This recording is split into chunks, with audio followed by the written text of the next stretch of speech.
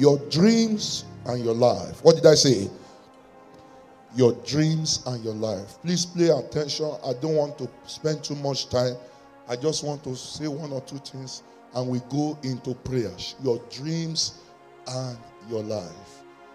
Beloved, in these last days, one of the things that is pivotal and very instrumental for your success, one of the things that is key to you becoming who God wants you to be, or be at the forefront of your destiny, one of the things that is imperative that you must not joke with is your dream life.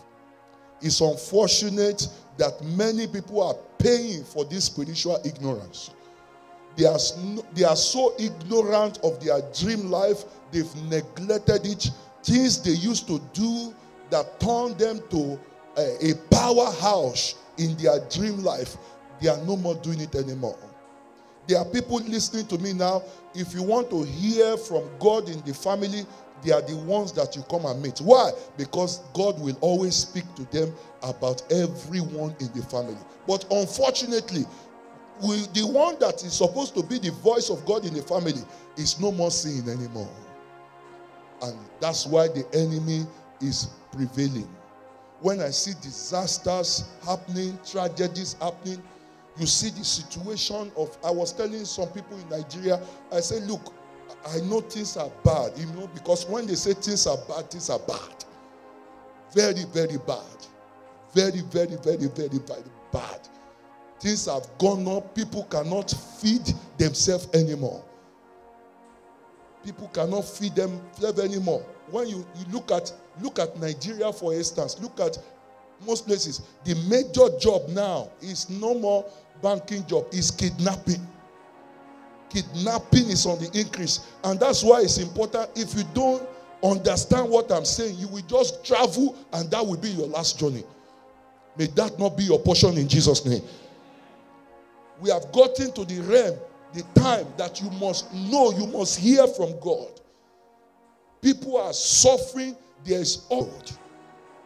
It's never the fault of God. Our God is not a wicked person. Let every man be a liar, but let God be true. Please, if you are going to doubt anybody, doubt yourself. Don't doubt God. Doubt your doubt. Doubt your doubt. In the last days, which we are now, there is increase of spiritual warfare. The spiritual environment has become thickened. You sit down to pray before, within 30 minutes you are broken into the heavens. But now you need to spend hours. And I'm sad because when, even as a pastor, and I see other servants of God telling me, Pastor, I agree with you, to break in before God now is becoming tedious. And it brings to mind the scripture, Isaiah chapter 60. He said, gross darkness shall cover the earth, and gross darkness the people. We have enough darkness already, but he said gross darkness shall cover again. That means darkness, there's double thick darkness. That's why you can't play with your life. You can't play with your spiritual life. It's very easy to be distracted now. You have to be strong in the Lord and in the what? In the power of his mind. Look at somebody by your side. Say, be strong in the Lord and in the power of his mind. In Genesis chapter 15, from verse 12 to 15. Genesis 15, 12 to 15. And when the sun was going down, a deep sleep fell upon Abraham.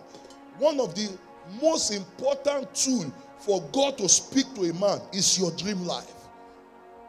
And one thing you should understand is that is why every time before you sleep, you must position your tripartite being, your spirit, your soul, your body, everything must be in sync with the Holy Ghost.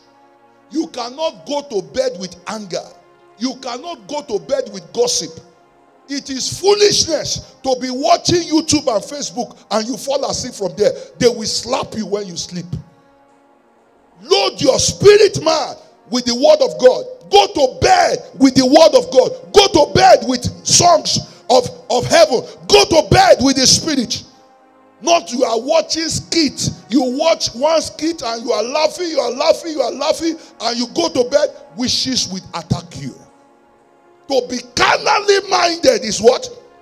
Is death. But to be spiritually minded is life. Every works of the flesh will make you vulnerable. Every work of the flesh will make you vulnerable. You cannot afford to just expose yourself just like that. The Bible says walk in the spirit. Can you tell somebody, say walk? What did I say? Dreams are symbolic and metaphorical. They are symbolic and metaphorical dark sayings. The Bible mentioned dream over 250 times. The Bible mentioned dreams 250 times. Dreams have language, and no dream is meaningless. Dreams have language. Listen to me. The greater your intimacy with God, the greater God will speak to you. The greater your intimacy with God, the greater God will speak to you. The origin and the authenticity of a dream is determined by who takes the glory at the end. That is why if you want to know how a dream will go, check the end of that dream. Oh my God, please pay attention what I'm saying. The end of every dream is very important to you. It's not how it started, but how that dream ended. Very, very important. Dreams can add to you or subtract from you. Dreams can promote or demote. The dream life is a meeting place between the physical realm and the spiritual realm. Many transactions are taking place in the dream. Many transactions. Many transactions. Many transactions. A man got a job in the day, and by the time he slept, he was to resume in 2 weeks' time. He slept, he had a dream, and somebody came to him and said, the letter they gave you to resume in that place of work, where is it? He said, this is it. And he collected it and tore it. And by a week later, the same company sent a message and said, sorry, we are no more recruiting you.